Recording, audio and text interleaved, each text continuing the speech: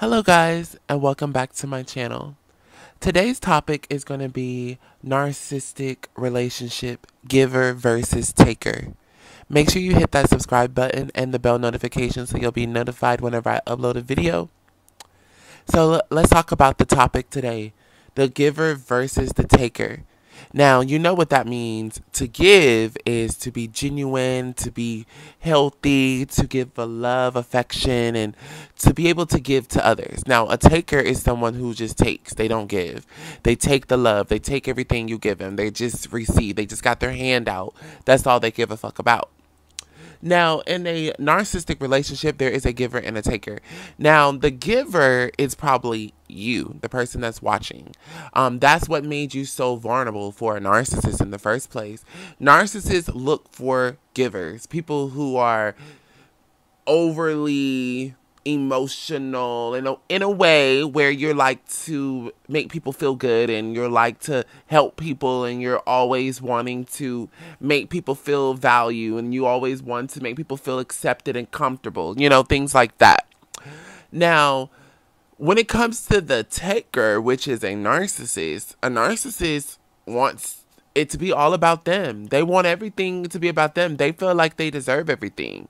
So you got to remember this, guys. A narcissistic relationship is a giver versus a taker. So you got to reassess yourself. Do you feel like you overgive? Do you feel like that you overcompensate for all the lacks of what people have?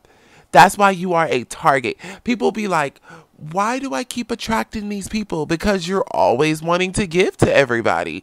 You have a big heart. You wear your heart on your sleeve. You're always wanting to make people feel good. You're always wanting to, cater to people. That's why you keep attracting narcissists. You're walking around with a giant billboard on your freaking forehead and says, I love to overgive. I love to help people. And guess what? A narcissist sees that and they want to come and shop at that location where you're residing. Okay? So you got to think, guys, it's okay to give, but you have to let people earn what you're giving. So people don't just get to come in. Now, this ain't no fucking Hollywood movie type shit, okay, y'all?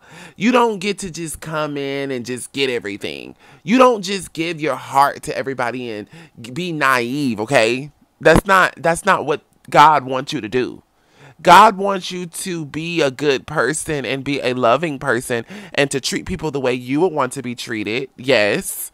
But that doesn't mean you have to always give and lower your boundaries and allow toxic people to take advantage of you. That's not what he's saying. I'm not saying get up and slap a bitch or nothing like that either. But it's okay to set boundaries. It's okay to stand up for yourself and say no. The answer no is a fucking answer. You don't need to explain sometimes, okay?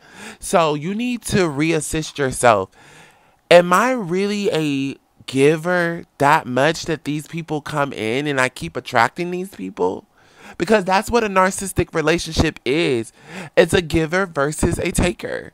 And what's the perfect world if a giver is freely always giving and there's a person who's a taker? They're going to love you.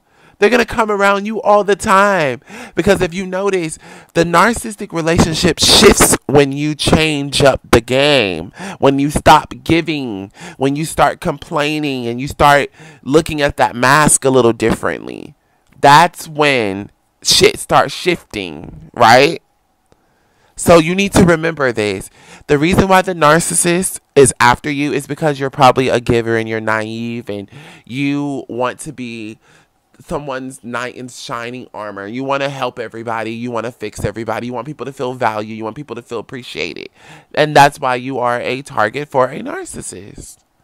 So let me know down below, how did you guys perceive what I just said, the giver versus taker? Have you ever looked at it in that situation or in that point of view? Let me know down below in the comment section. I can't wait to read the comments, guys. Thank you guys for watching my videos. Share these videos on social media. You never know who this could help. Thank you guys for watching Defeating the Narcissist. Until next time, be safe out there.